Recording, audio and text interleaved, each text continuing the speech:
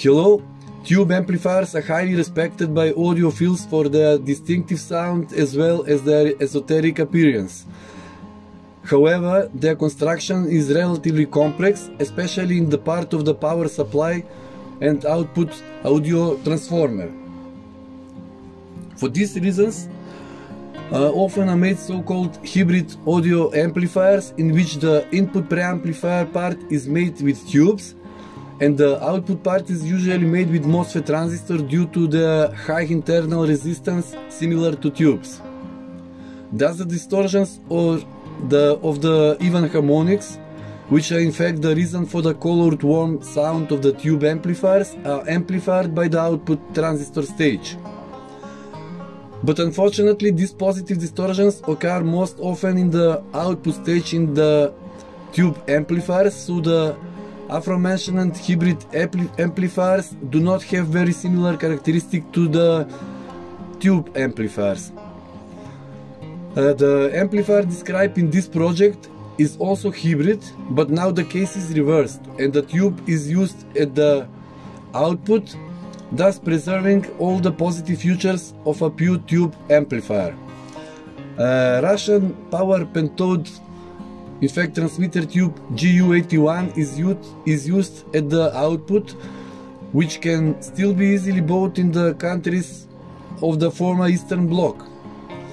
Supposedly this tube is in this connection single-ended, should bring 130 watts RMS as a pure class A.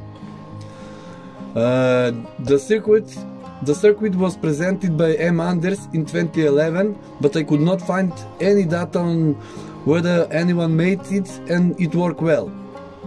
It is basically very simple and consists of components that we can have or can be very easily found, with the exception of the output audio transformer. Luckily I had such a transformer taken from an old 50 watt Dynacore instrumental amplifier. In order to simplify the project even more, I used some ready-made modules. In the following I will describe in more detail the construction of this amplifier. GU81 for heating uses 12 volts 10.5 amperes. For that purpose, the simplest way is to use a cheap power supply from old PC, and in my case it is a power supply from an old server PC. To extend the service life of the tube, a series resistor of 2.2 ohms 10 watts is used, which is bridged after 20 seconds from the moment of activation of the power supply. This avoids the shock of the sudden current impact on the tube. The next part is the anode power supply for the tube. For this purpose, a microwave oven transformer is used, which is relatively inexpensive and can be easily purchased at a service center. This type of transformers are not intended for long-term continuous operation, so it is desirable to use two such transformers, to which both the primary and the secondary are connected in series, as shown on the circuit. These are two transformers in series.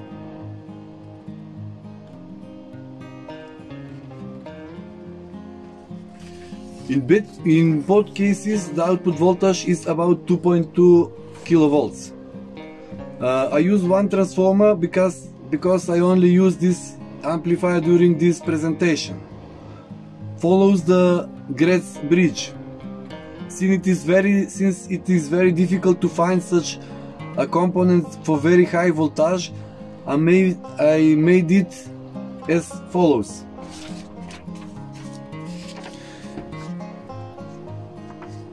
Each branch of the Gratz bridge consists of 5 series connected diodes of type 1N4007, so that the total breakdown voltage of the equivalent diode is about 5000 volts, which is quite enough for this case.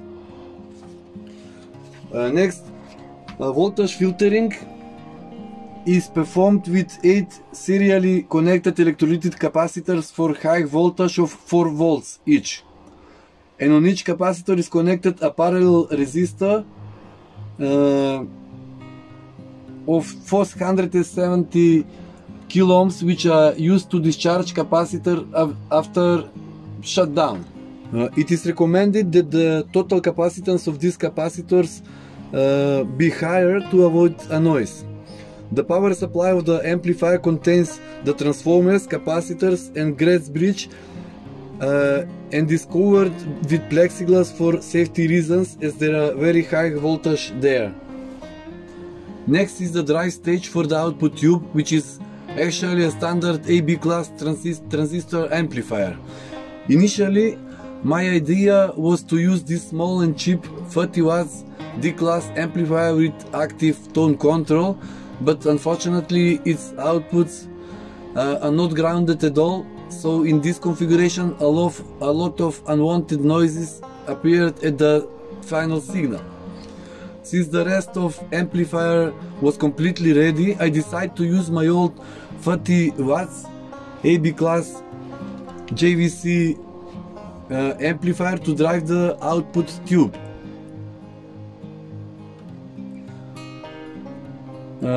Of course, you can use for this purpose you can use any home amplifier which with an approximately such output power. Of course, you can use one of the cheap AB class amplifier modules that can be purchased online, but in that case another power supply would be needed, which complicates the construction. And now comes the most important part, to hear how this amplifier sounds in reality.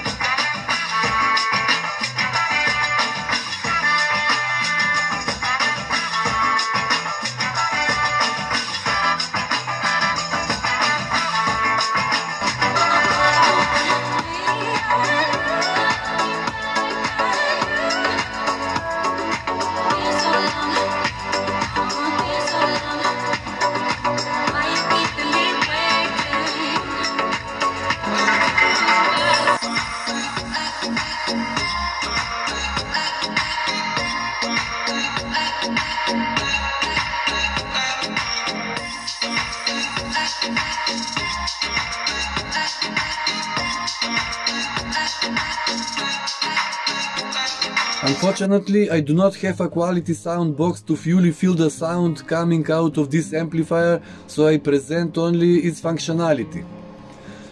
Anyway, you could not capture the real sound recorded by my smartphone and then play it on YouTube. And finally, a conclusion based on my previous extensive experience in the field of the self-construction and listening mostly on transistor amplifiers. Generally, it cannot be a high-end device, but it is a very interesting project because it shows how a relatively strong hybrid tube output amplifier can be made in a relatively simple way. It can theoretically deliver up to 130 watts of RMS in pure A class. I tested it up to about 50 watts of output power in real conditions for which power is provided and the output audio transformer. It is very important to tell you that during the hearing test I did not notice the distortions, at least not such that it would be uncomfortable for the ears. I also listened to it on a larger quality sound box, and I'm really satisfied with the sound quality, and I was especially surprised by the large output power that the tube output can deliver in terms of simplicity. Note that at no input signal a relatively loud noise is heard coming from the high voltage anode power supply, but the reason for this is primarily the small capacity of the filter capacitors, a total of about 70 microfarads in my case, and the fact that the amplifier is not properly grounded and shielded in metal box. All in all, this is a very interesting and valuable project. Just imagine that it would look like what it would look like to make a stereo version in a beautiful box lined with a glossy lacquered wood. Let me just mention the visual effect at work when the two tubes emit a yellowish light and look great. The following is a short video description of how this wonderful amplifier is made.